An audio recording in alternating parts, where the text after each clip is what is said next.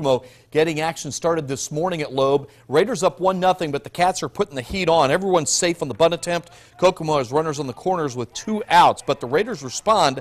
Michael Carnahan, he will get out of the jam as Carnahan gets the pop-up in the infield. Raiders escape the top of the third without allowing a run. They would lead this game until the 4th inning, and that's when the Cats would come alive.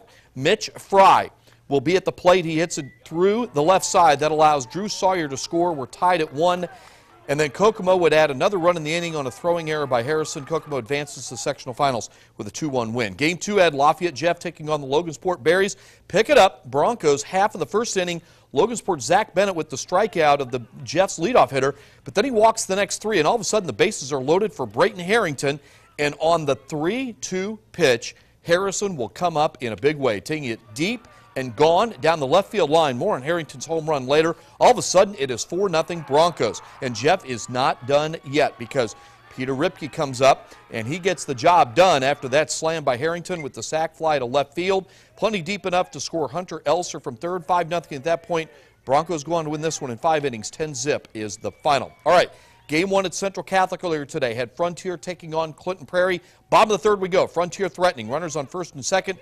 Senior Dylan Kane has had enough of this scoreless game. Deep and gone to straightaway center field. Falcons up 3-0, and they were not done yet. It's the pitcher, Hunter Gladish, with the RBI double. That scores Silas Maxwell. Frontier scores 5 runs in the 3rd inning, all with 2 outs, and that was more than enough run support for the top-ranked team in Class A. Falcons advancing to the sectional title game with a 10-0 victory in 6 innings. Game 2, it was the host Knights taking on the Rossville Hornets. Rossville an early 2-0 lead, but the Knights come back in a big way. Freshman Evan Kennedy, the single through the right side.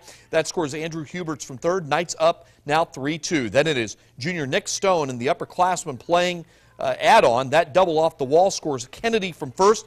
Knights lead is now 4-2, and then junior Austin Munn on the mound today. He would not let his team lose this one. Gets the strikeout right there, gets another strikeout to end the inning, and the Knights cruise to a 13-2 victory over Rossville. Other scores to pass along. Benton Central defeats Northwestern 7-2.